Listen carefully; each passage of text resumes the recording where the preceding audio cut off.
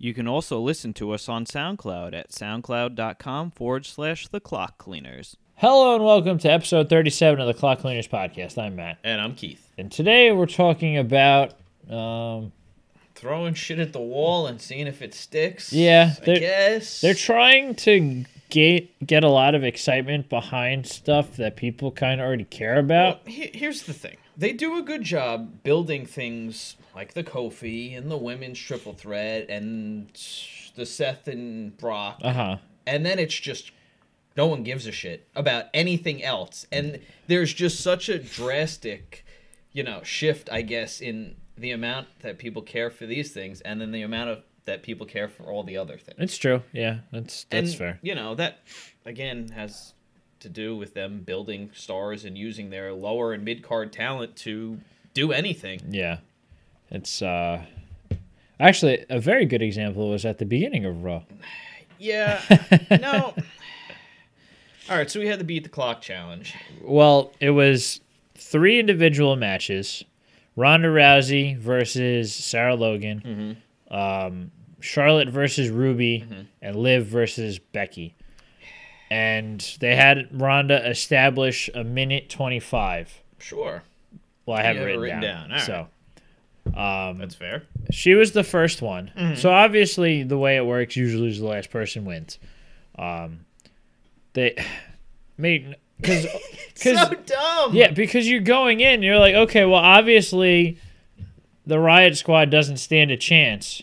But then after this, you book a tag match between the 3 of them for next week. Well, the whole stipulation with that is who cares? All right, but I'm just saying, it doesn't saying, matter. The whole point of that is that if they don't work as a team, that person will not be included in the Which is stupid, because why would it matter if you just win the match? Obviously, you're so much better than they are, so why don't you just do it in a minute and 25 seconds? I'm not disagreeing, but also... Just have Ronda Rousey go out against Sarah Logan or Liv versus Becky. That's it. So here's the thing. The whole thing is to beat, the challenge of the other person. Now, how do you do that with 3 different challengers? If you're playing a video game and you have to do a challenge, you beat it in a minute 25. I'm going to do that same challenge and beat it in a minute 25. Now, you have 3 different competitors with 3 different skill sets. Oh, yeah, it's not fair at all. No, it's just stupid. It's dumb. It makes no sense. Yes, that's it. Yeah, I know. I mean, I get that, and this is the main event of WrestleMania. The focus was for what? The first half hour of the show? Yeah. And then that's it. Yeah, that's true. To be fair, the 2 of them are on the other show. Well, that's true, too. So it's not like they're taking up a half hour of a weekly program. Yeah, that's true. They took up about an hour of this week's stuff. So it's not like you can bog down Raw and bog down SmackDown with No. Okay, So, that's fair. Should we just get into what happened on SmackDown then, we can. So Becky is, I guess, getting interviewed, I believe. Right. And she's like, Ronda brings the title to the match. I bring the star power to the match. But what does Charlotte bring? And then Charlotte's music hits. She grabs a microphone, which is odd. I don't think they've really done this before. No, because she came out. Yeah. And all Charlotte says is, I'll show you what I bring. She goes to the ring. And then Asuka comes out. Mm-hmm. So, I guess they'll have a non-title match? Right. That's weird.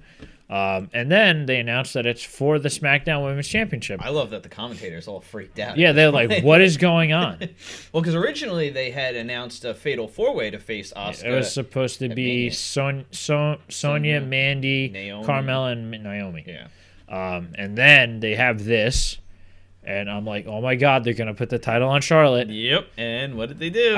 They put the title on Charlotte. All right, so let's look at this from First off, the match was very good. The match was probably one of the best title defenses for that championship period. It's true. It was very good, that Spanish fly off. Because there's been a lot of duds for the SmackDown Women's Championship. And that's, part of the problem. Because usually, for the most part, it's been for example, Charlotte being the overpowered babyface against a weak heel. Yes. And then with Asuka having... The only good thing was when we had Charlotte versus Becky. Yes, it happened twice. Yeah, and it happened the later half of 2018. So, I think Yeah, I think there's a couple ways to look at this. So first, you didn't want to book a match with Asuka and somebody else that nobody's going to give a crap about. It's true. On WrestleMania, out of all of them. What is already being rumored to be a very long show to begin with. Yes. Now, there's a couple ways they can go about this. We still don't know what Ronda's future is post-WrestleMania. I mean, you could possibly have Asuka come out, cost Charlotte the match. Becky ends up pinning Asuka.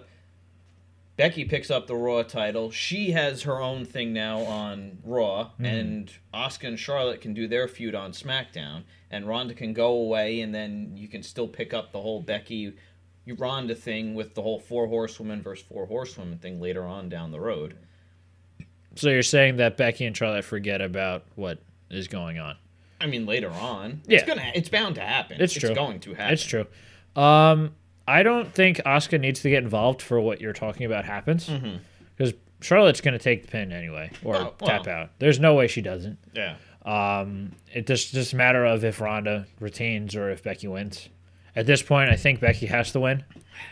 Right? Yeah. In theory. I don't know.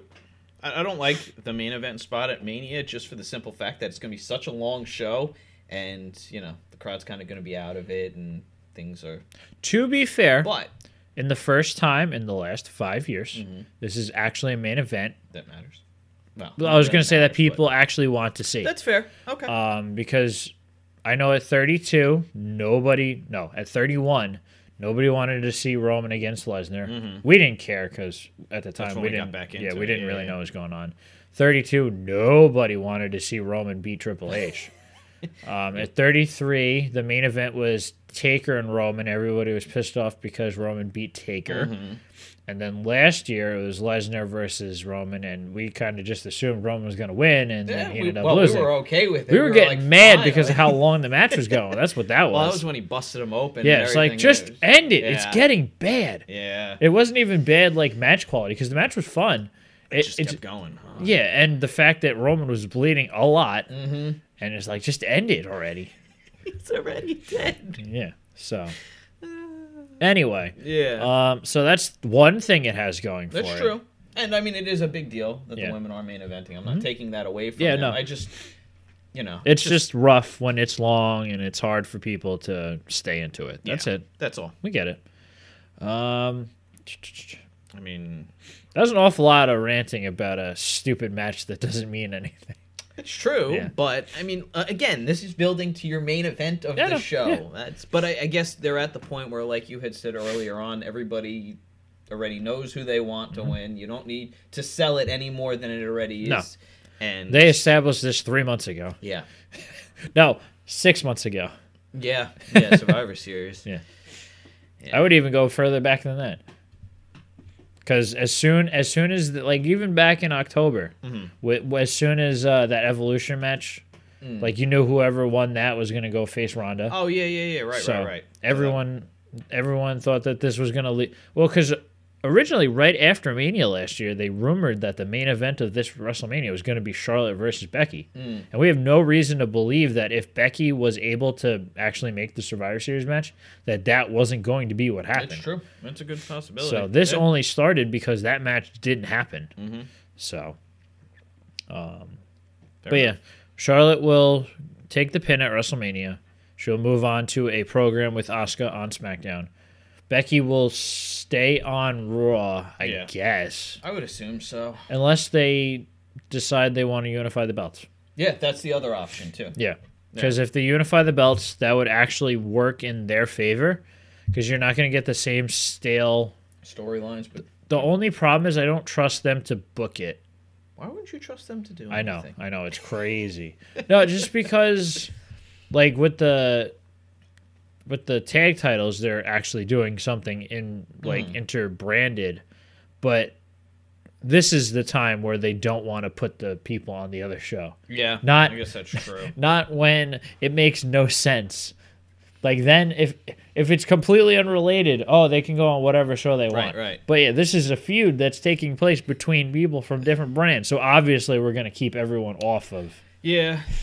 That's the part that doesn't make a whole lot of sense to me. Yeah. I guess we should go back to Raw. Sure. Yeah. Well, not a whole lot happened, No, so it's not like it really matters. I mean, Finn Balor earned his shot to face Bobby Lashley at WrestleMania. So. Yeah, because it was supposed to be Lashley and Rush, but Rush was not cleared. Yeah, because whatever. Of what happened last week?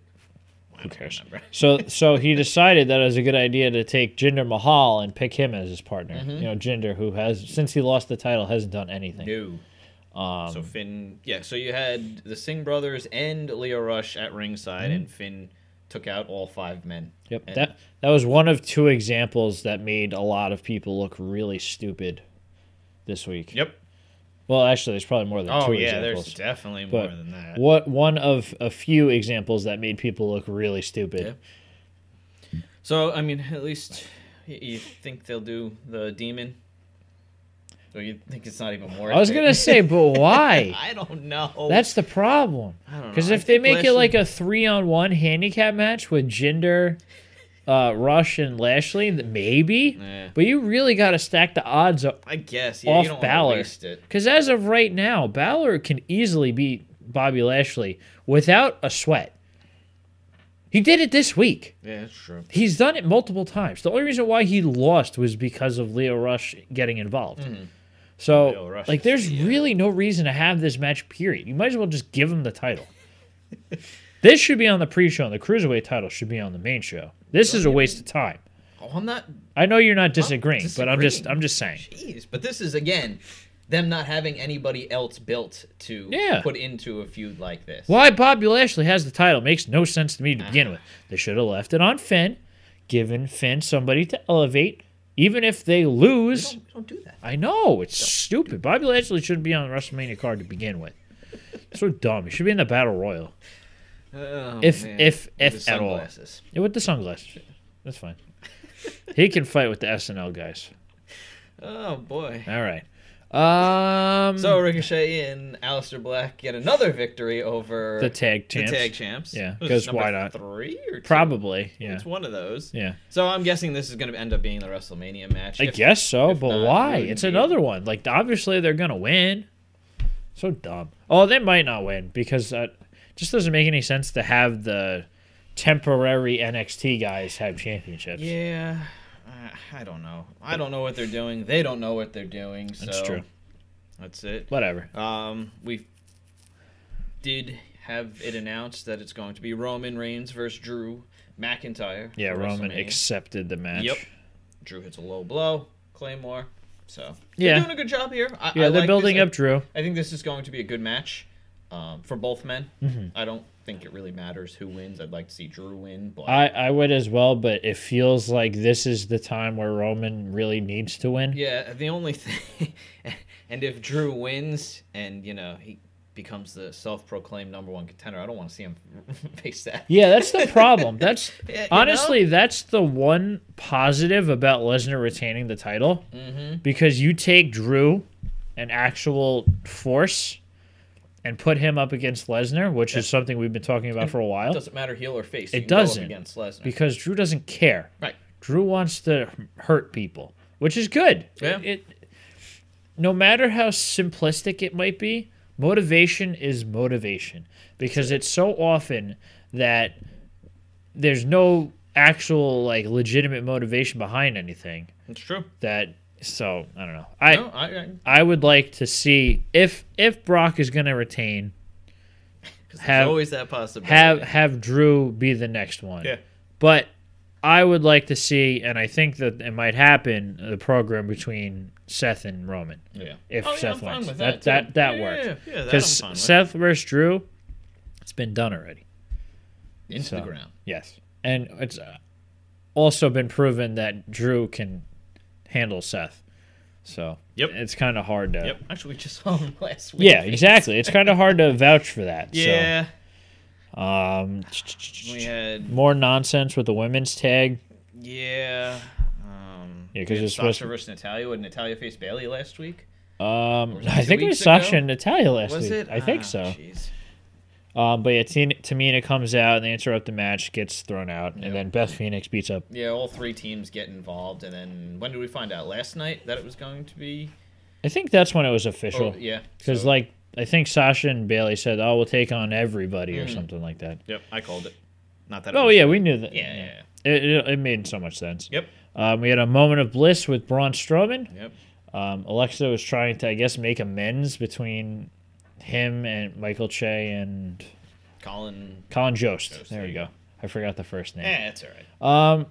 This is really stupid, but I kind of like it at the same time. You know that's the point about wrestling. Yeah, stupid things can be fun because they're trying to make it like the SNL guys to like play off like, oh, it's not real, and then you got Braun, the hardest like guy that can certainly make it look like it hurts. Like, what are you, 5'11" and 180 pounds? That was hilarious. Crowd was kind of flat during it. I know. But I guess during these telecast segments, it's kind of hard to. Although they certainly didn't like, because he's like, yeah, they were mad at me because I wore a Mets hat, so I fixed it this time. I know, that's why it was great that they did it. So he put on a Yankees hat, and the crowd got it. Yankees suck, right, or something like that. Yeah. So that was good. I enjoyed that. It was. But yeah, now it's going to be Braun Strowman and the two SNL guys in the Andre the Giant Battle Royal. Yeah. So I would assume it's probably going to be Braun manhandling everyone while these two guys stand behind them, and eventually. Yeah, they'll like hide and stuff. Yeah, that's fine, and they'll get their moment, and then. Yeah. That's fine. I like it. It adds a little bit of depth to it instead of just saying, okay, this is a match. Yeah. So. But I mean, you could have went with just Braun destroying every single person one by one. But too. Not that it's going to matter, because it's not going to amount to anything. It's anyway. True. This helps, and I really hope that he's on SNL either this week or the following week. They should do something. Yeah, absolutely. Because it'd be great. Because it would have been funnier if they like made this happen on SNL instead of on Raw. Yeah. And he just shows up, and so because what the hell is this? Braun, this isn't WrestleMania. What the hell are you doing? Because, it does take place the night before. Yeah. And it's just the Hall of Fame going on that night. Yeah. So if he ducks out of the Hall of Fame a little early, no one's going to notice. Oh, I don't know. But anyway, it's just it's funny. Also, I think Braun said that if they don't enter the Battle Royal, they're going to have to wander the streets of New York forever or something. Wondering when they're going to get these hands. Yeah. We had Baron Corbin versus Apollo Crews. Yeah. We're just building Baron Corbin up. For a match that we're hoping gets changed. Right, so here's the thing. We'll talk about Angle and Joe here as well, because Angle's going through his farewell tour. Faced Samoa Joe this night. Too bad they didn't add Scott Steiner into the match. I know, right? Kurt Angle's chances would have gone down drastically. Yep. It's the best YouTube video ever. It really is. Yeah, this was not good. Angle can't move. It's so sad. It's true. Like, I mean, the thing, just say no. You just tell him no. It's true. Kurt.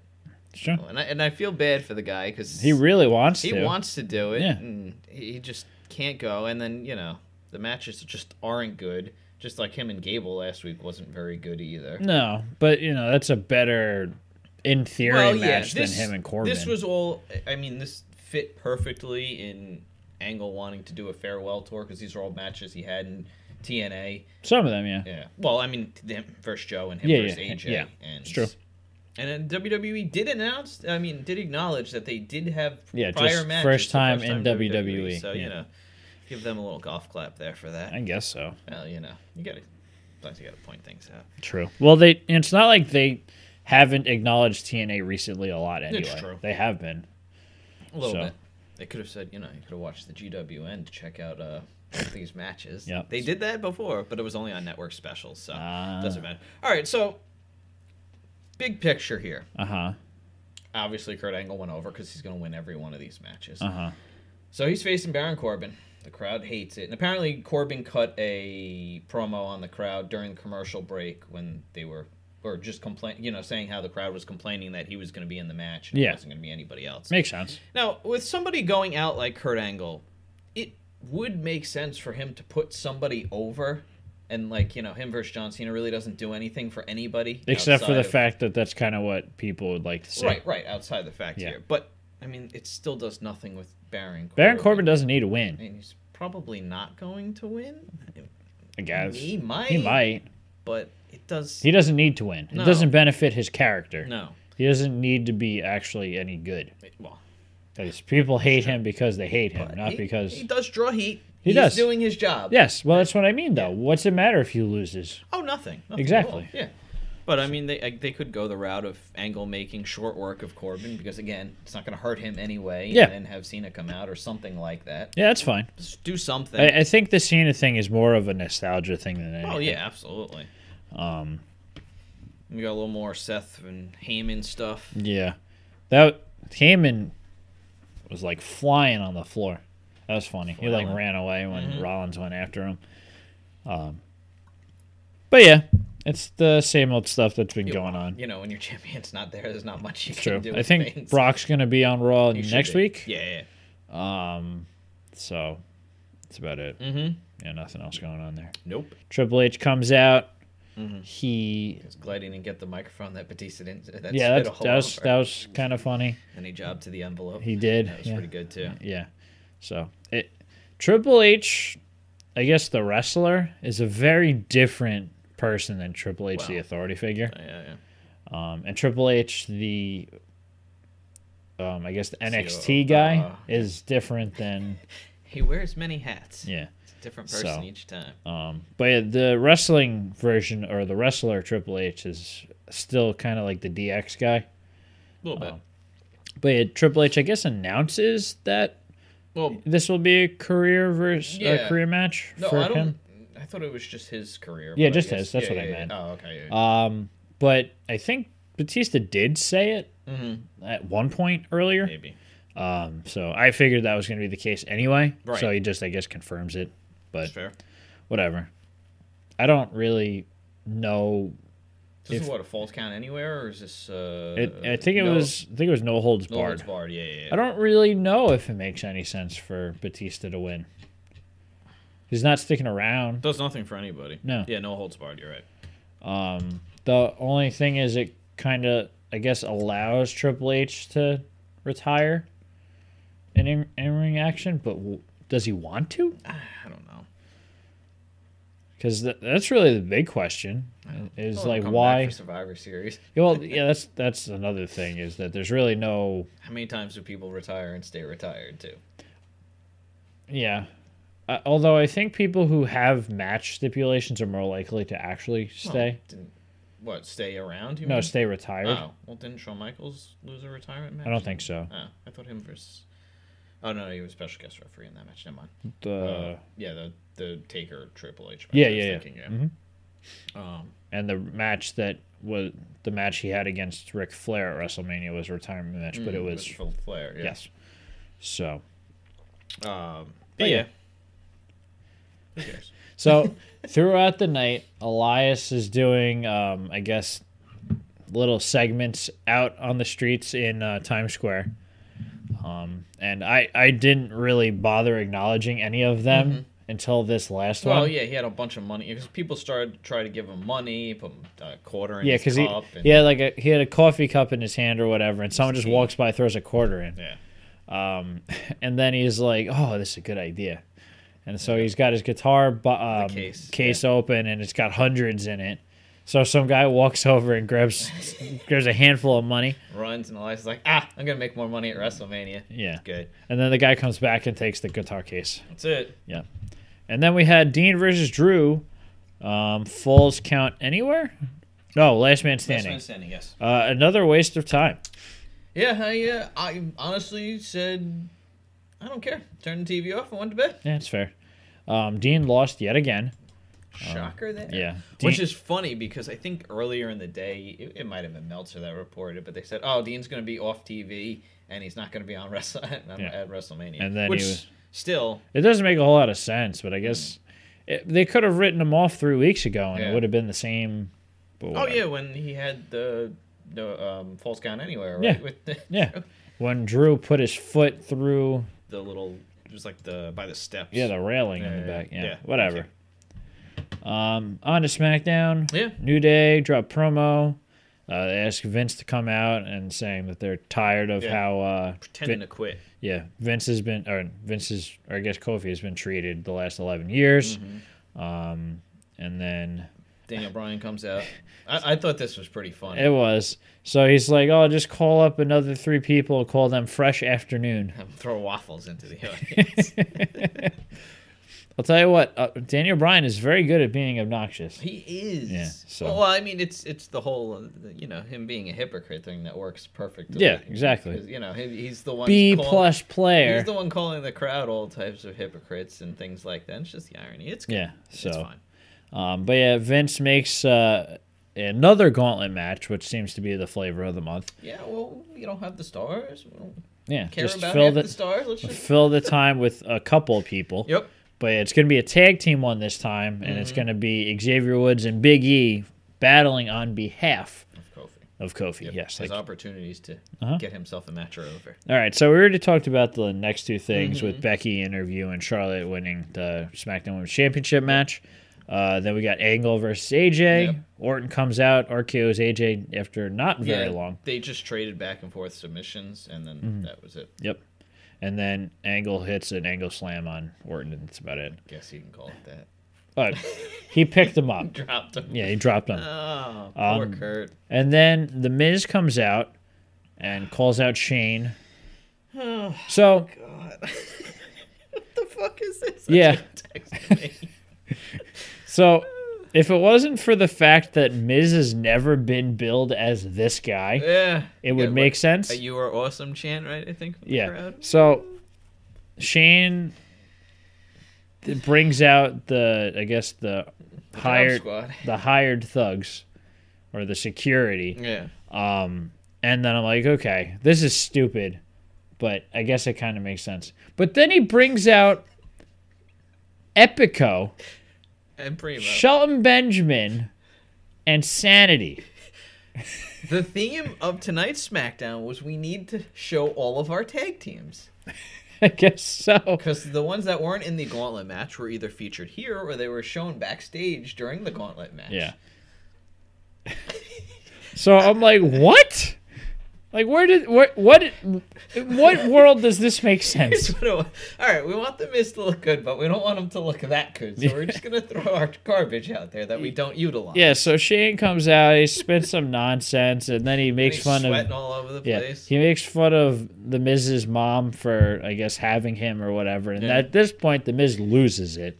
He comes out, he beats up the security guards, like, yeah, no big deal. And then he takes out Shelton Benjamin and Epico. Mm-hmm. Sanity comes down. Eric Young goes, Shane, we got it. Shane, yeah, we got it. And he's up there pacing and sweating on the stage. Yeah, Shane looks like he's about ready to run away. And then Miz actually is able to fend all of them off. There's never been a point in the Miz's career where he was actually able to show any kind of physical dominance. He should have been taken seriously either. Yeah. So, like, why? Whatever. It doesn't. It's just weird. Very weird. Well, let's just hope Shane loses and he doesn't. Shane hasn't won a WrestleMania match, so but don't count him out. Okay. I guess that's fair. He may fair. sweat his way to victory. That's fair.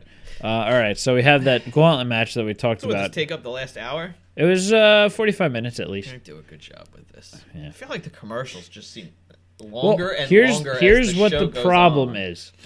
Because when they do stuff like this, they have to have commercials during the matches that they don't show it. So now instead of having a commercial break with the play-by-play or with the picture-in-picture, it's a commercial that's just commercial. Fair enough. So that like plays a role. Yeah. All right, so it starts off with the club. Oh, these poor sons of bitches. Yeah, it's sad. I don't even think Anderson got a tag. I don't know.